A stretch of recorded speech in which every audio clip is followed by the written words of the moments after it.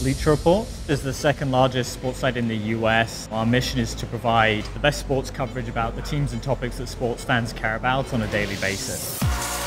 Bleacher Report and New Relic kind of grew up together as two companies from the very beginning. As we have grown, we've diversified our technology stack, as has New Relic's coverage across various different frameworks and technologies. As we become more complex, New Relic's been there ready with a solution for us, or has been able to build one pretty quickly afterwards.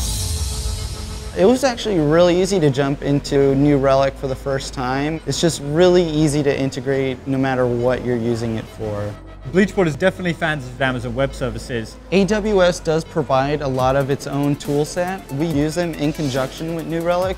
Primarily, we do most of our analytics on New Relic. Productivity-wise, it makes it a lot easier to analyze an application on one page instead of having to have 8 tabs open and click through everything and see what's going on.